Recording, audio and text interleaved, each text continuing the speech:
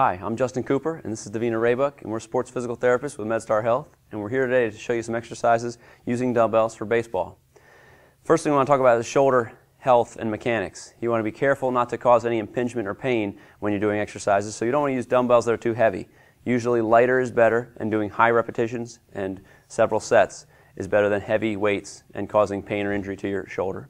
So some of the exercises that we recommend are abduction to 90 degrees, lifting the weights, and so she's going to come out directly to the side, but not higher than shoulder height, and then lower the weight slowly. You want to use eccentric control as you're coming down, which benefits the strengthening of the muscle the most.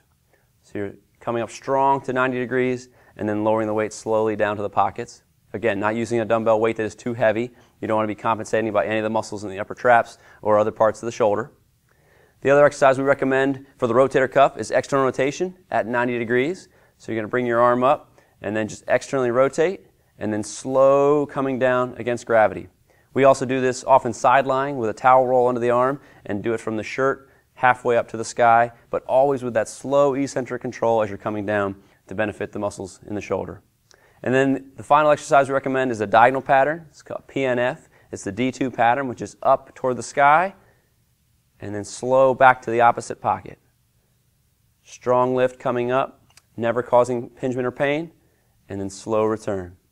So I'm Justin Cooper, and this is Davina Raybuck. We're sports therapists with MedStar Health, showing you some good dumbbell exercises for baseball. Remember, if you have any pain or discomfort, please consult your healthcare provider.